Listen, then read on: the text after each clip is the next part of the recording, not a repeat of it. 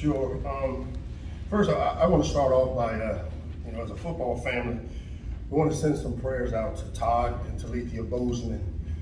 Coach Bozeman is a great friend of mine. He and his wife lost their son Blake a week ago, and I've talked to him quite a bit this week, but the Maryland football family want to send our prayers out to them and their support with losing a child, and so I'll start there. As far as the game, we talked earlier in the week about enjoying wins, and we're going to enjoy this one. So whatever questions y'all ask me, I ain't going down the negative rabbit hole with y'all. We're 5-0, 4-0 at home, 2-0 in the Big Ten, and I couldn't be prouder of this team. This is a really close-knit group that just plays. Same time, we know it's still just the beginning. We still got some work to do. We got a tremendous challenge coming up this upcoming week, which I know that our guys are excited for. I thought today was probably the most complete game that we played in all 3 phases. Started fast, finished strong, playing to our standard. And usually if you play to your standard, you usually end up with the wins. And today we were fortunate to be able to do that. We got the running game going in the second half. So that you don't have to ask me about Roman Hemby. We got the running game going. And Roman made some plays, Twan made some plays. Still got some things to clean up there, but I thought when we needed to, we were able to run the ball there to use up some clock. We'll get the stuff cleaned up. We got a special opportunity on the road next week, and have a chance to finish this thing the right way. So with that, I open up to questions.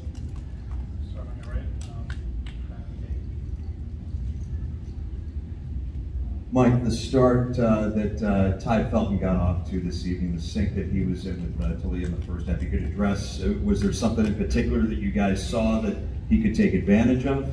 No, it was just the way we called the game. Obviously, we try to get our playmakers involved. And, the irony of a guy like Ty is, I think as coaches, we think more highly of Ty than sometimes I think he does of himself. And he's a talented player. And, our receiving corps as a whole is a group that I think has the ability, any one of those guys, from Ty to Tyrese to Jay Sean to Caden Prather, all those guys are talented enough to have that type of game. And I'm glad that Ty was able to do it, because I think this may be wonders for the confidence he needs to play with. He's a really talented player, great speed, has the ability to make plays, and I'm hoping today kind of jump starts him to where that becomes the standard for him and how he can play for us. And Mike, you mentioned in your opening remarks about another fast start. And what have you been able to kind of unlock those over the last couple of games? The way we practice, some of the things, as I said a couple of weeks ago, we got back to some of the good on good stuff. We actually added a period at the start of practice where we had the 1-0 go against the 1D. It was up tempo. So, this is the generation, man, they get bored with the details and basics. And so just by flipping kind of how we started practice this week on Tuesday, which Tuesday is usually a really tough practice for our guys, we threw the ones out there that started out the stretch. Really competitive period, kind of got us going. When they play against each other, they're good on good. They get out of that mentality that you have when you work against a developmental team. And so I think a little bit of those things played a part, but I also think that it's the maturity that this team has to take the coaching and go out and execute.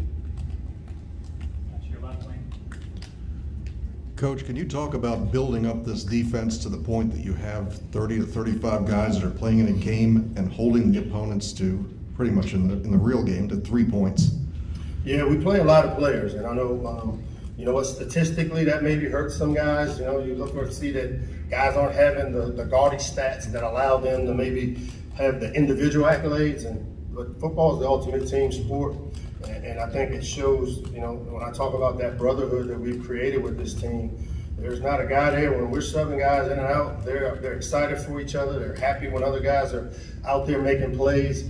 It helps us because, as we know, this is a really physical sport.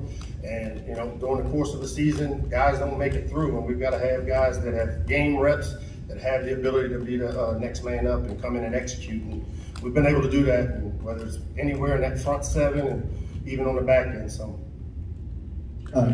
Coach, we talked about the importance of the confidence for the wide receiver, but for the entire team, a dominating game like this, how important is that going into this tough stretch? Yeah, it's a momentum game. Going into it, you know what, not one person this week said a word about who we play this week. Now, that Ohio State didn't come up one time this week. And to me, that shows the maturity, I think, of this team, because as we always try to say, they're faceless and nameless. This was a great opportunity to create some momentum and have confidence going into a tough place to play against a really talented team. But you know what? I think this team is just young and dumb enough to show up and play like they're capable of playing, and we'll see what happens. Coach, right here. Toledo accounting for 6 touchdowns today. Would you think it would be a fair assessment to say this is about as good as you've seen him in a Maryland uniform today? And how does it kind of feel to have him commanding the offense like that? I wouldn't go there yet. I think he's a talented player. He played really well today. Played mistake-free football for the most part. And how he goes, we go. And when he's in rhythm, today we got him going in rhythm early, starting with the big play down the sideline of Jay Sean.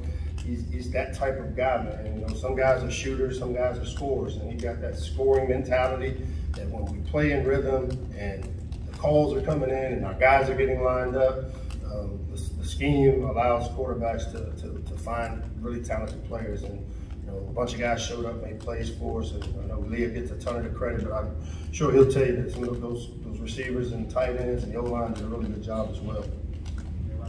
Hey, Mike. George.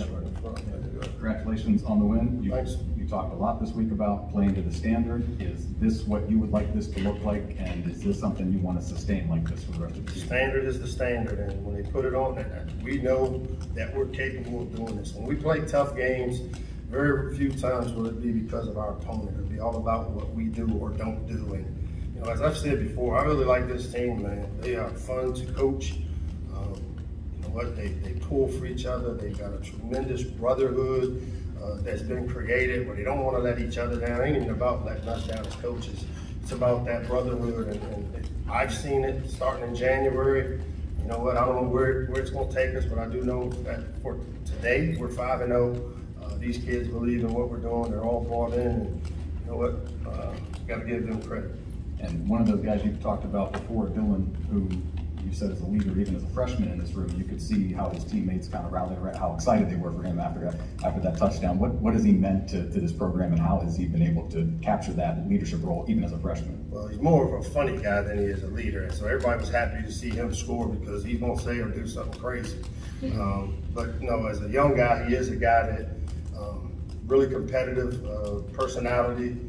Not afraid to be a leader as a young player. Sometimes maybe talks a little too much, but that's the fun part about seeing these guys grow up and grow up quick. And you know, with Corey going out in the second half, it opened up an opportunity. I've been saying that tight end room was a lot like the running back room was a year ago, where you know people say we lost a guy that you know maybe played some plays for us, but I see number 17, Rico Walker, out there making plays and playing a lot of reps. I see 85 leaping and hurdling over people, and now you see 18. And so that's Coach Sumlin's got a talented room there. AJ Stefanski's played in short yardage situations for us.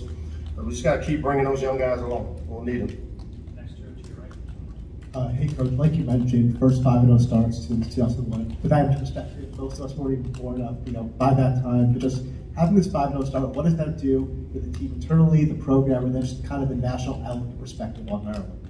I mean, I don't know about the national perspective, but I know for us in that building, the Jones Hill House, I don't think there's anybody in there that's surprised. I said this to my team a week ago or during the week that how many of y'all didn't expect to be at this position, the position we're in. And not many people raised their hand. Not anybody raised their hand. So our expectation is the one that counts and matters most. And I can tell you that, as I said, man, this team is fun to coach. They show up. They don't care who the opponent is. We had probably one of our best weeks of practice going into this game. And I'm hoping to build on that this week. Enjoy the win tonight. Get about 24 hours to celebrate it and get in here tomorrow as a staff and start the game planning and things for the opportunity we have coming up next Saturday. Hey, Coach. You mentioned with Ty Felton that you know, sometimes you believe in it more than he believes in himself. Has it been a challenge to try to get that confidence out of him? And what do you hope a day like today does to kind of propel him forward? No, it's not a challenge, man. It's just sometimes some guys are alpha males and some guys kind of ease their way into situations. Ty's one of those guys that doesn't say a lot, but he blocks, he runs routes, he's explosive as a receiver. So, you know, when I say that, don't get it wrong. I don't think he thinks he sucks. I mean, I think just for me, I know he's capable because I see him do it all the time. And, you know, he's had some opportunity in games with some 50-50 balls that he had to come up with. Or, you know, we're one of those teams, we got guys wide open and we fall down for no reason. And, you know, but today he made those plays, and I think and hope that it's able to jumpstart the confidence that he needs. That, you know, I like those receivers that beg for the ball. You know, and you know, he's one of those guys that really, he won't say anything. If he doesn't get a catch, he'll do his job. But I'm glad to see him make those plays, and hopefully it ignites him to play like an alpha male. Yeah, here. I guess you guys had a lot of drives that were. How you doing today? Oh, I'm good. How are you? All right. Efficient today, like, you know, not a lot of time and like touchdowns with, you know, taking advantage of that good field position. How are you like able to do kind of both those things? How were we able to do that? I mean, Yeah. the players went out and executed. I do think a couple of series we you know, one that jumps out is right before the half. I would have loved an opportunity to send Jack out to kick it. We had a play call where we wanted to catch it, steal as many yards, get out of bounds, and we missed that at the end. But the players executed. Our defense put us in great position on the offensive side of the ball. I mean, we had a time of possession that was like, we didn't have the ball very much, but we had short fields.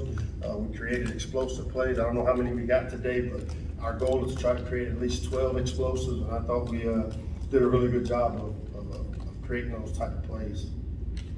Hey, Lox, over here. You know, you touched on being 5-0 and having this moment, and from thinking back to where this program was when you came back here and where it is now, and for the first time since you were running the running game here. I mean, for you personally, what kind of, I know this is the ultimate goal, but what does this mean to you individually today to have this moment with your team in B5? I think the biggest thing is that it validates, man. I got a boss that took a chance and hired me, gave me a chance. I've been a failed head coach, and Damon hired me and gave me this opportunity, and all he's done is, and him and Colleen, give me the resources that I need to be able to put a team together like this one. Are we there yet? No, but the validation for me is the fact that we as a program, working with Damon, Colleen, my team, the support staff, we all have worked together to get this program to where it is today. And you know what? You know, there are a lot of people that didn't think we could do this. Where we are we there yet? No. I mean, we got work to do, but I'm not going to get negative. We're 5-0, and we're going to keep this thing going, and we're going to keep plugging away, man. Last one, man. Thank you, man. Hey, good. Right here? Yep, I got Oh, you. hey, we moving. No permanent seat for me. But you kind of touched on it, but just kind of going through, you know, just through the first 5 weeks. Obviously, you know, game is fresh and whatnot. When you look at kind of big picture, I guess, what do you maybe kind of leaves you most confident kind of going into week 6 against Ohio State? I think the momentum that we were able to create, you know, there's a guarantee that we're going to come out and play this way next week. No, but if we put together a good week of practice like we had this past week, you know, I had a lot of people texting me. And even Coach Friesen texted me right before the game. He was like, hey, man, I could hear his voice like, hey, this is one of those games you got to make sure they're ready to play. And I text Coach, I said, man, if they're ready, Coach. And it put us in a position to have an opportunity. We created momentum, and that's, to me, what it's all about. But we still got to put some work in this week. We got a tremendous challenge. We're excited about the challenge. As I said before, the opponent's got to be faceless and nameless. We won't prepare any differently for Ohio State than we did this week, and that's what this standard's all about. And, you know, keep trying to plug away, and you know what, players make plays, and coaches got to do a good job of putting them in position to do it. And who knows, maybe we'll go up to Columbus and see how that plays out. Thank you, Coach. Thanks, guys.